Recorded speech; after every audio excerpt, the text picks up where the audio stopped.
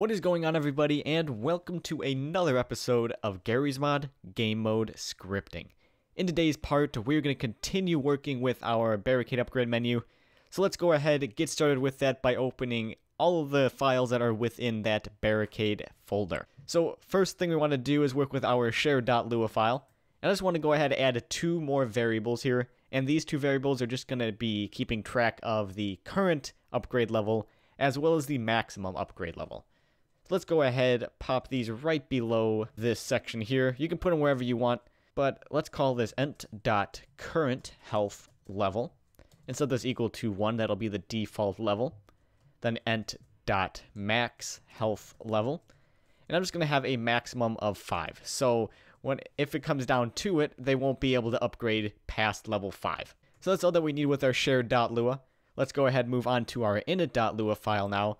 And let's go ahead down right to the net message sending section. And all I want to do here is just send over two variables. And the first thing I want to write is just the entity, so net.write entity. And the entity I want to write is whichever one we are currently working with, so we're just going to use self. Next up, I want to go ahead and write an integer, which will be the current health of the entity, so net.write int self:health.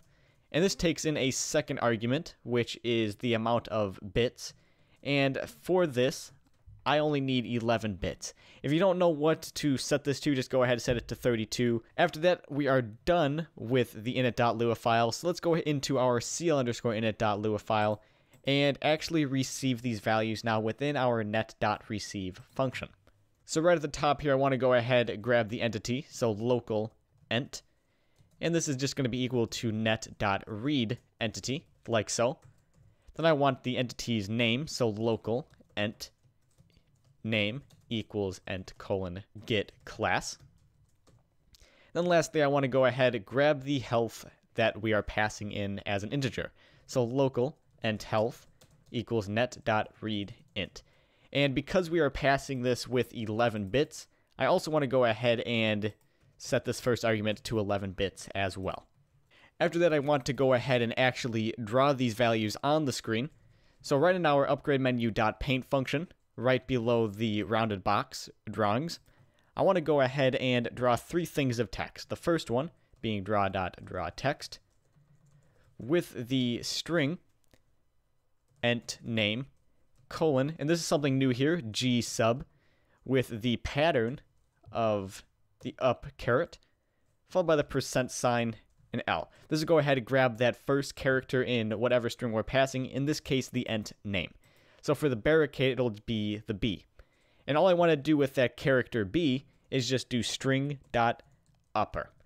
This way, when we go ahead and see it in game, instead of it looking like this, it'll go ahead and look like this. It'll just have that first letter capitalized, make it look a little bit more appealing.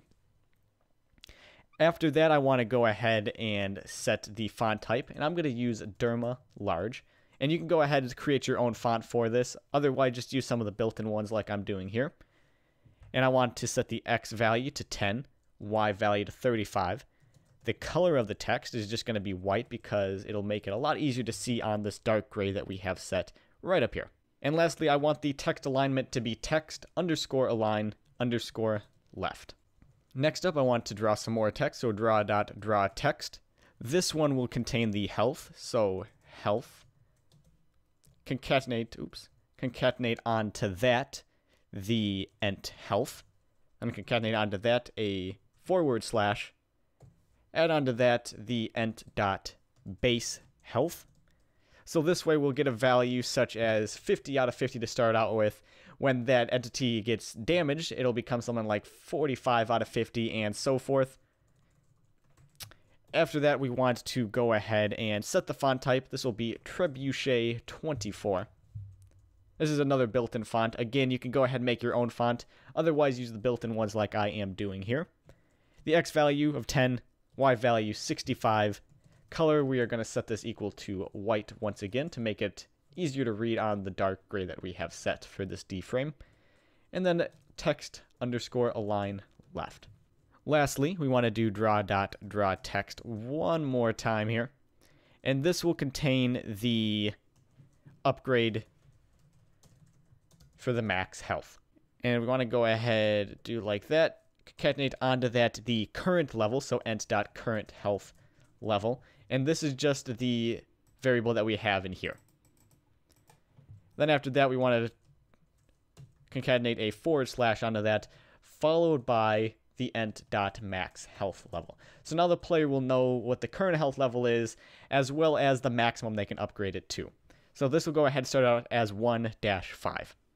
And then we want to concatenate one more thing onto that, which is just going to be the price of it. And because we are not yet checking to see what the price is, we don't have the code for that yet, I'm just going to set it to a default value of 100.